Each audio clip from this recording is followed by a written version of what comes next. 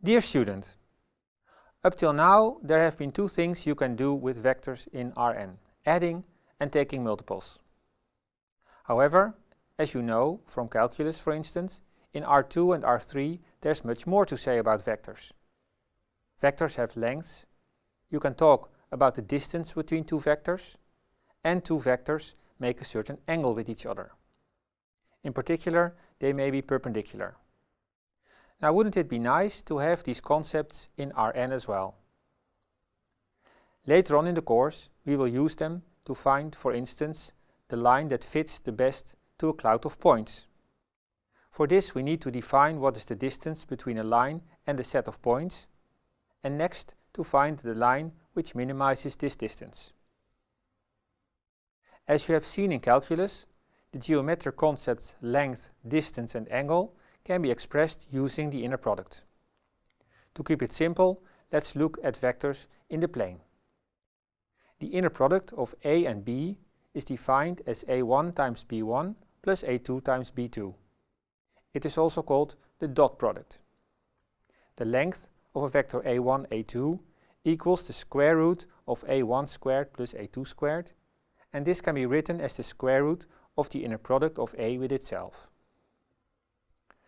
The distance between two vectors A and B is then the length of the vector B minus A, or A minus B.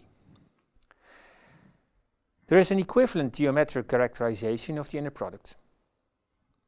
Namely, A dot B is also equal to the length of A times the length of B times the cosine of the angle theta between A and B.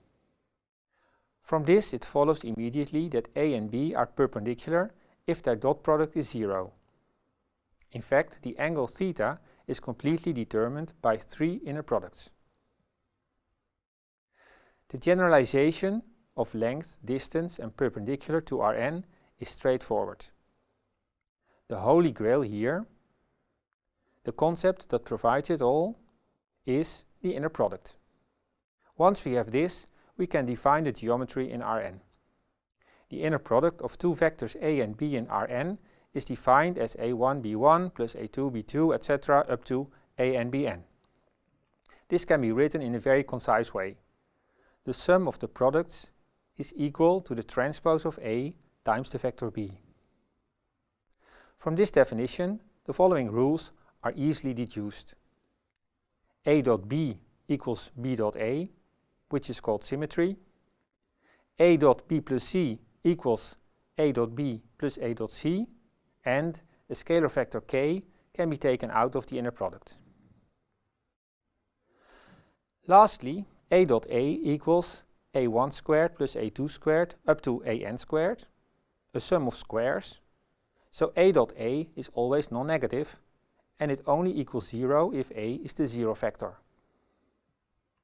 Now we can define the notions length, distance and perpendicular in Rn analogous to the formulas that we saw in R2. Only mathematicians have decided to come up with new designations and introduce the terms norm and orthogonal. Well, fasten your seatbelt, here we go. The norm of a vector A is defined as the square root of A dot A. And the distance between two vectors is the norm of the vector A minus B. Thirdly, we say that two vectors A and B are orthogonal if their inner product equals 0. So the norm denotes the length of a vector in Rn, and orthogonal is the word for perpendicular in this more abstract setting. I must confess that even teachers like me sometimes mix up the words. Many of the properties of length and distance simply carry over to Rn. To mention a few, the norm of R times A equals the absolute value of the number R times the norm of A. The distance between A and B equals the distance between B and A. Wow, that's fine, isn't it? And the norm of A plus B is at most equal to the sum of the norms of A and B. The first properties follow immediately from the definitions and the rules of the inner product. The last inequality is known as the triangle inequality, and it is a bit tricky to prove it from the definitions. From a picture, it seems quite obvious. But As you ought to know, a picture is not a proof. Pythagoras' theorem also holds in Rn. It states that a and b are orthogonal if and only if the square of the norm of a plus b equals the sum of the squares of the norms. The formula may look unfamiliar. However, two pictures tell the story. You see how? The proof is surprisingly easy. Starting from the right, it is a proof without any smart ideas. First, the linearity of the inner product is used. Next, some terms cancel.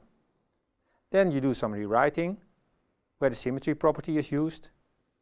And finally, use the definition of orthogonality. I recommend you to derive the formula that you see on this slide for yourself. And also to explain why it is called, oh there's that word, parallelogram rule. Parallelogram rule.